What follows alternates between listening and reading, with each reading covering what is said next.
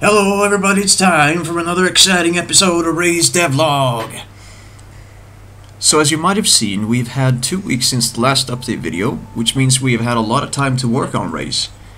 I thought today I'd show you mostly the backend systems portion of what we've done, as well as a little insider into the animation system that we've built, which most of what I've been doing this week has been focused around. So I'm going to show you a little bit how that works. But let's dive right into it. First of all, inventory system.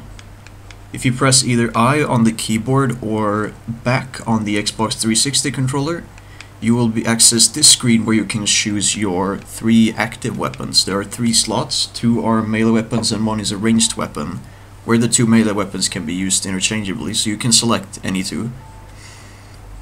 As of now, we have the chain whip and the handgun since before, and 2 new weapons. There's the lightning dagger, which teleports you forward, it's like, sort of like a blink attack, and the lightning sword, or phase sword, which is a heavy hitting sword that phases in and out of existence, sort of like a nano robot structure that builds up a sword for you that you can temporarily attack with. There's also a new targeting system that works similarly to Devil May Cry or the 3D Zelda games, where you press a left button on the controller or A on the keyboard to target the nearest enemy. You will then always be facing that enemy so that you won't have to dodge around them and make sure that you're facing the right direction before you attack, so it makes combat a little bit easier. You can also cycle which enemy you're currently targeting with the left thumbstick on the joystick or numpad 1 and 3 on keyboard. That is completely rebindable, it's just that we don't have enough keys to work with anymore now that we're getting so many functions, so that we had to resort to using the numpad instead of anything else. Additionally, we've done a lot of bug fixes and minor changes, and minor systems updates that's taken up most of my time at least, whereas Martin has mostly worked on contents. Now, this leads me nicely into the next thing I want to talk about, which is systems development. Now I do realize that even after 18 weeks, we're still very much into the systems development phase of the project. This is the early phase where we do all the groundwork to make the game development and content development phases later as easy as possible. And we do this by making systems that are easy to add new data to and that we can easily tweak, so that we can easily add new enemies or new attacks with minimum coding effort. All we should be able to do is just paint the sprites and animate them, and then define the properties of every enemy and their attack patterns and such without actually coding. As well as making sure that everything works the way we want it to do before the content production starts. So that, yeah, there's no bugs and all the systems are tweaked to be able to do what we want them to do, but still having enough freedom through the design interface that we've made. So for example, this is what I talked about in the beginning of the video. Our animation system, this is what it looked like before. It was a mess. We're using Mechanim, Unity's own built-in animation state tree. And having everything on a single layer meant that you would have to define every animation as a state and then all the possible transitions to and from that state.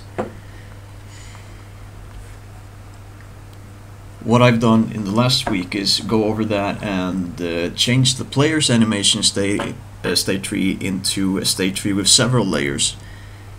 So the way it works here is that movement is on the base layer, and then all the weapons are on each a separate layer.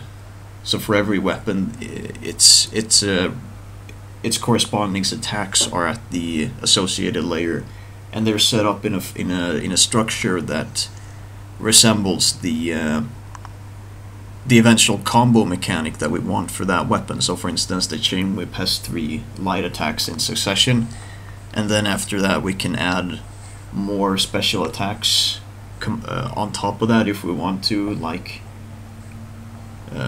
light attack, and then pressing up while doing the light attack could lead to something different other than the 3rd standard light attack that was just gonna play if you press the light attack 3 times. It could lead into an aerial attack or a stun attack or something, just special moves for every weapon.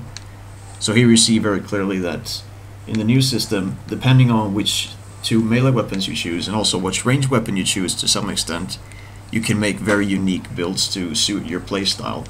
If you want a sneaky backstab build, or a tank build, or anything in between. We hope to be able to capture that, so that for each player there is a set of weapons that suits them the most, and that they can play around with the system to find that. We're approaching the end of our the next release, which is going to be in 2 or 3 weeks, by the end of July.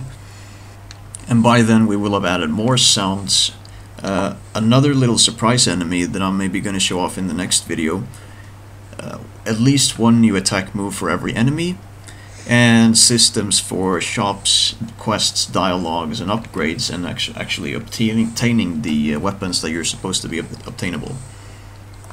Hopefully we're gonna have done a lot of that by next week. And as per always, I will try my best to stick to the upload schedule and post a new video this weekend. I know I have been bad, excuse me for this. It's a combination of procrastination and a really enjoyable summer break. But also I have to realize that after I've gotten my everyday routines down, this is the project that I would like to dedicate most of my time into. I just need to realize that myself first.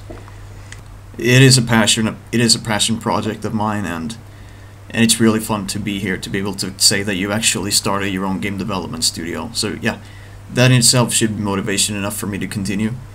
I'm pretty sure that by next week I would also have gotten far enough to have enough content to show you that these videos become interesting.